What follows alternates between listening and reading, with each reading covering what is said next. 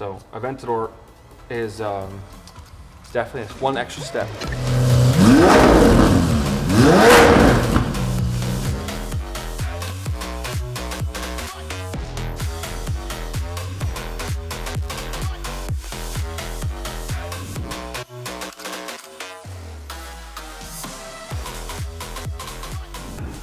In another episode of Aventador Maintenance. Today is a day where we're gonna do a brake job. Now it's pretty simple, you guys.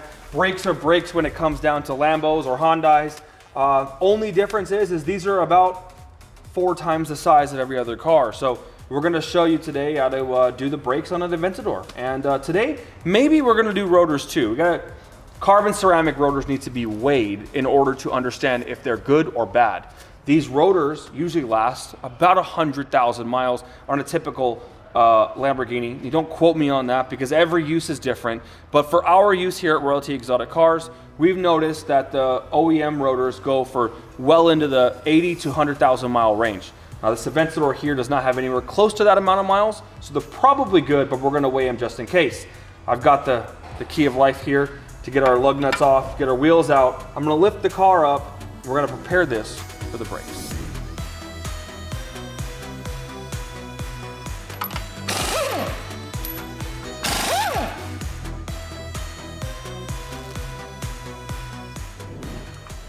All right, we got the wheels off in the front. So wheels off, you can see the pad depth here. It's essentially right on the limit for... You gonna get that? It's right on the limit for this sensor. Stupid phone rings is non-stop. Okay, so on the brake caliper itself, you've got the pads on each side.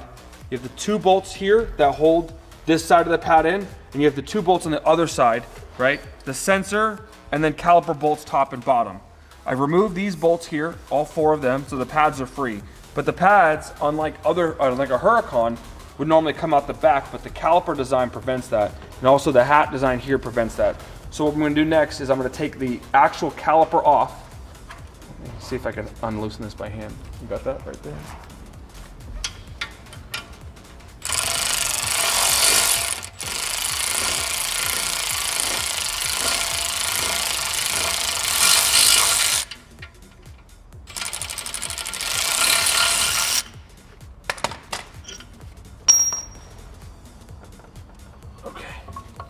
So now the caliper is free.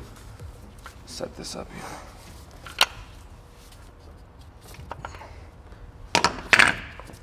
You have the used pads, okay? I am gonna set this just right here. I'm gonna take off the rotor so that we can get the T25 maybe. I'm gonna take off the rotor so we can get the weight on it. Make sure that that's always up to par. Every time we do pads, you want to see your minimum weight here is 7,220 grams, right? So we want to make sure it's above that. We have a scale, so it's going to allow us to weigh that there. And if it comes up above that number, we're good. We put it back on. And then the next time we change the pads, we weigh it again.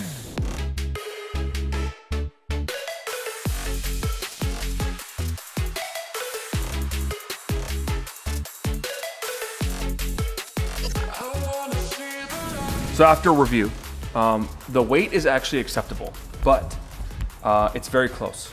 And I think that the rotors will eventually go bad while the pads are still good.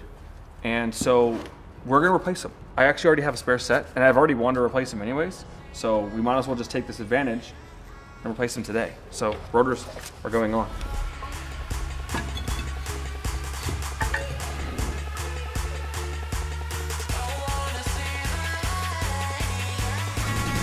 All right, so new rotor is in, and now you are about to put this pad in, but we're just getting these pistons down too. I'm trying to get in there for you guys, but Houston's moving around a lot. All right, so pads are in. Caliper is going back on. It's looking pretty snug. What do you think? What do you think? Looking good. What do you think? Looks great. All Good right. job, Houston. All right, so now putting on a bolt right there, secure it in place.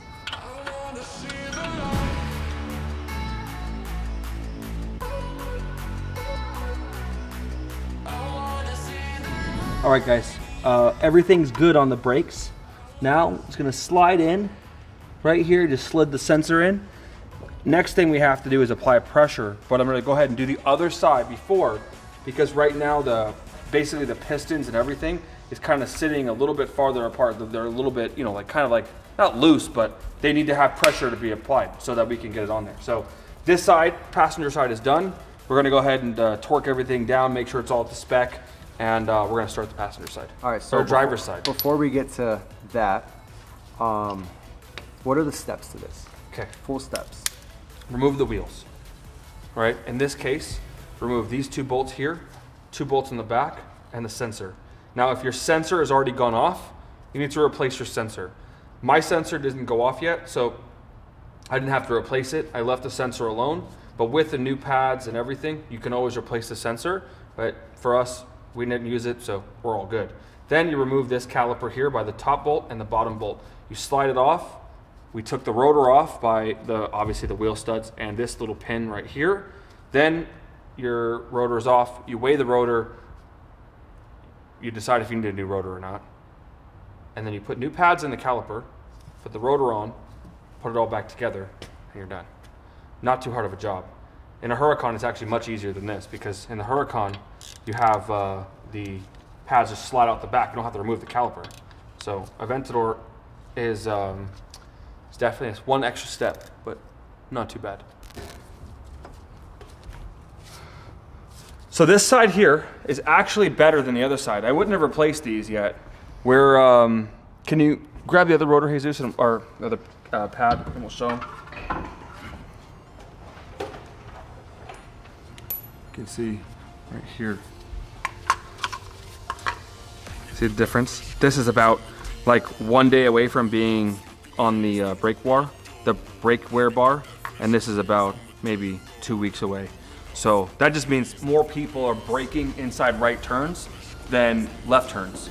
So essentially, your front brakes typically don't wear evenly all the time, just because when you're turning, you're putting more pressure on the pad. So.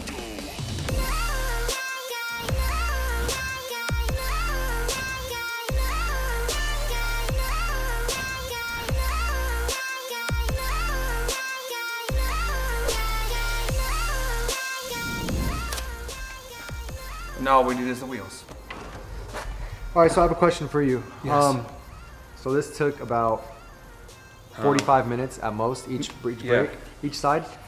Now, at the dealer, this would take them what? Typically, they'd hold the car for like what, 2-3 days? I would say that if you took your car to the dealer, the estimated time could be 1 full day, right? But at the same time, it's not that the dealer is slower, right? They just charge a little extra. So if they work 2 hours on a job, they charge what the book says. I have no idea what the book says. I don't have the Lamborghini book. We should reference that book one day and find out what it says, because maybe it only says 4 hours, but I mean, this job would what, cost you like $1,000? Oh, in labor, yeah. In labor? The rotors alone are $7,500 a piece. Like, no, wait, they're way more than that, huh? Because I remember I paid $9,000 a piece for the 488 ones, and I bet you Aventador ones are way more. I don't know. We'll have to check. We get a little bit different deal with parts. So pads and rotors for a typical Lamborghini are, I don't know, usually $15,000, right? So that's pretty expensive. We'll double check the price and hopefully throw it in the video here for you. So you guys, we're gonna throw the wheels on it, apply pressure to the brake, and then go and seat them, right? So on our way, be right back. Wheels are on. And we're about to drop it. Are you ready on the drop? Just gotta tighten the bolts real quick. All right, well, I'm gonna get ready over here. And that, guys, is how you change on an Aventador in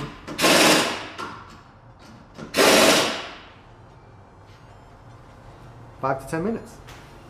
5 minutes. Almost there. Today, Junior. All right, and car's on the ground.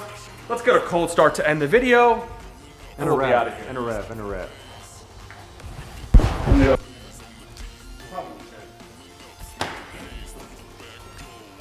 Come on, do something cool.